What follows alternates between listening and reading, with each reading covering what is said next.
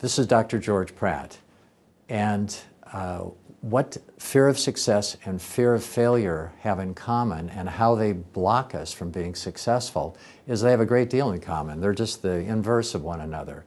Sometimes when we have fear of success, in a way it subconsciously protects us because we're not out there achieving, and so then we're not going to feel bad about failing. If we don't try, then we're not going to fail.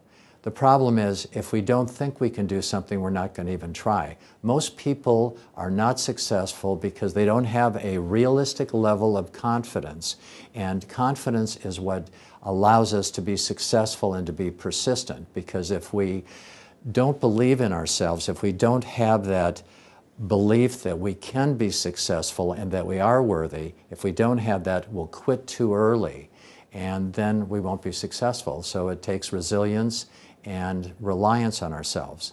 So fear of success, very common, and fear of failure, same kind of thing. So those can be changed through a number of techniques, and it's very fixable.